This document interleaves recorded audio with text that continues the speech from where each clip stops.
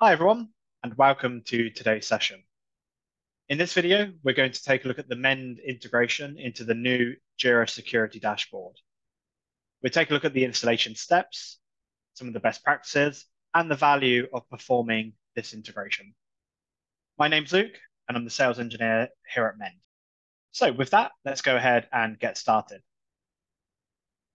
To begin with, if we head over to docs.mend.io, we have technical guides to perform the integration of Mend into the Jira Security Dashboard. So first of all, take a look at this. It goes through the setup guide, which we're about to run through in a moment's time. With that, I'm going to head over to my Jira environment. The first thing I'd like to do is actually create a project. And in this project, I'm going to track all of the open SCA or dependency vulnerabilities to see how my application is performing over time, and of course, focus on the remediation of some of these issues. So if we go ahead and create a new project, I'm going to go and create a Kanban-based project, and I'm going to use a template. From here, I'm going to use a company managed project.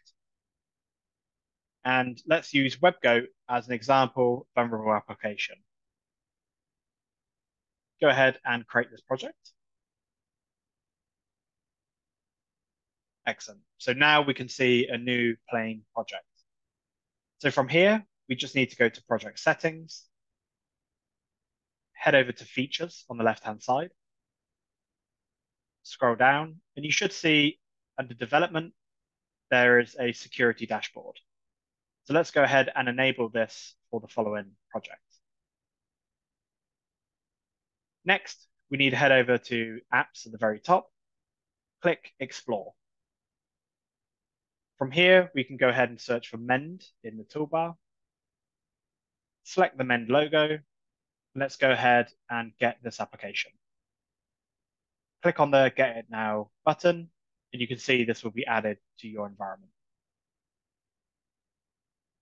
Once that's been added, click on Get Started. It will then take you to the configuration page to activate your Mend installation within Jira. So to get the activation key, let's go back to our SCA environment. Here I'm signed on to my dashboard. Select the correct organization from the top. Here I'm going to use my pipeline CI/CD org. And all we need to do is go to admin in the top right, head down to issue tracker settings under integration. Go ahead and generate a new license key for the issue tracker at the top of the page. Copy that key, let's minimize this tab, and paste it back into the Jira page. Now at the very bottom, we've got two options here. The one we want to select is the very bottom, which is to integrate Mend into the new Jira Security Dashboard. We do have another option, which is to create issues for a project. And this is based on our Mend policy engine. So if you use Mend and Jira before, you will know that it's policy driven. So we can trigger based on licenses or CVE scoring. But in this newer methodology, I'm going to use that security dashboard and show you some of the benefits of doing so.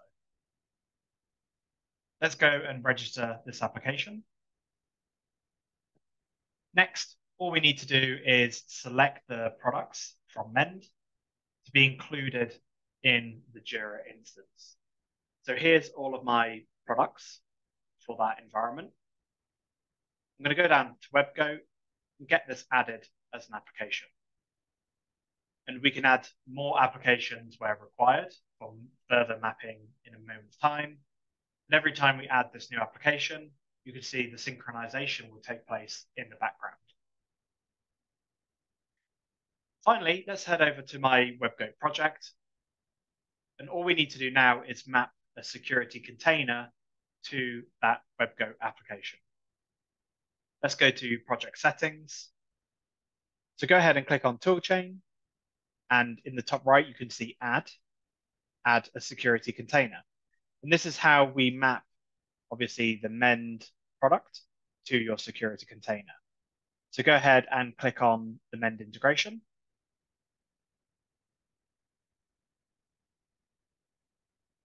From here, we can select the product and project. So remember the product was WebGoat, and then we have all of my branches associated to that. I want to keep an eye on the develop branch, so I'm going to select WebGoat develop. Let's go ahead and click add. And you can now see the product and project has been mapped to the WebGoat project in Jira. Now, if we go back to our project, you can see under development, we now have a security tab. Go ahead and select security, and we can see all of our open vulnerabilities in Jira. So this is very similar to the vulnerability view in the SCA dashboard. But from here, we can track based on severity, the vulnerability itself, if this is an open or closed issue, the original detection date. We can click on the CVE to find more about this vulnerability, maybe some of the scoring and description around it. And as you'd expect, we can search at the top for any direct or indirect components listed here. And of course, as you remediate, you can simply review this dashboard and you should see the list of vulnerabilities fall over time. I hope you found this video insightful and let us know if you have any questions. Thank you and goodbye.